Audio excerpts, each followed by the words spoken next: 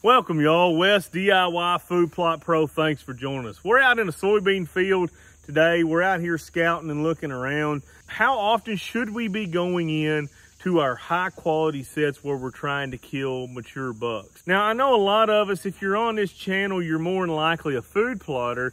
So you probably have a food plot that you're wanting to check on in there. You're having something in there that you want to see as far as, are the acorns falling, the white oaks, the red oaks, any new scrapes. It's really tempting to spend an awful lot of time inside the woods this time of the year. It's a fun time.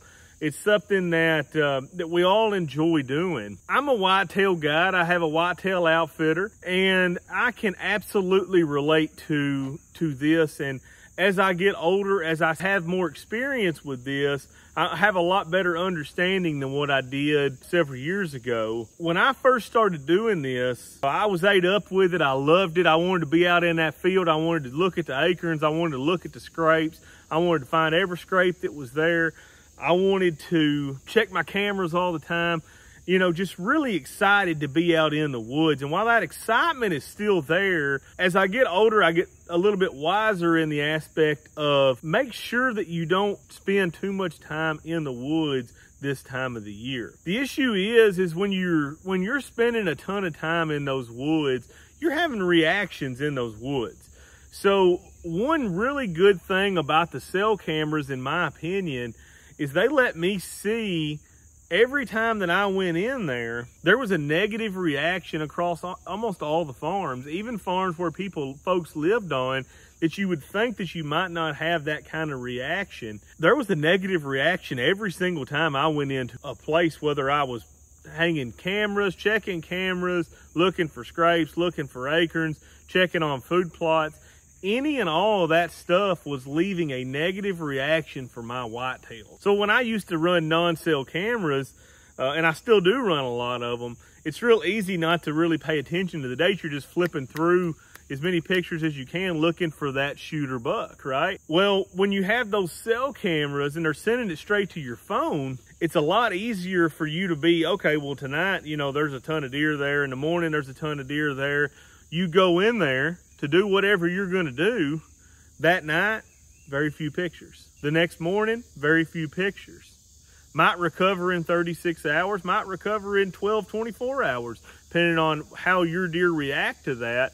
I had some places where it was 36 to 48 hours before mature bucks would show back up on my sets after I went into that set to do that work. So I think it's something that we really need to be made aware of as whitetail hunters, is to limit the amount of time that we're spending inside those woods, because there's no question about it. There is a negative reaction every time we go in there, and it is so tempting to go in there all the time and to really keep intel on what's going on in there.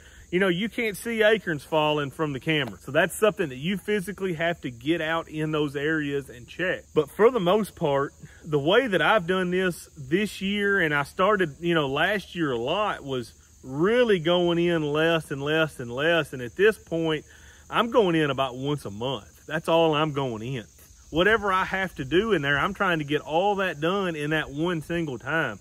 So if I'm checking plots, pulling cards, cleaning out the blinds, checking ratchet straps, I'm trying to do every bit of that as I go in on that one time, instead of going in there multiple times, trying to limit the amount of time that I spend on those farms, on those mature buck sets. And I think that sets us up to be better off in the future, because I know a lot of folks go in and it's so easy and so tempting to do, is to go in all the time, and you got a weekend off, and boy, I hadn't checked the camera in 4 or 5 days or a week, and I better drive in there and check the camera and see how my brassicas are doing and all that stuff.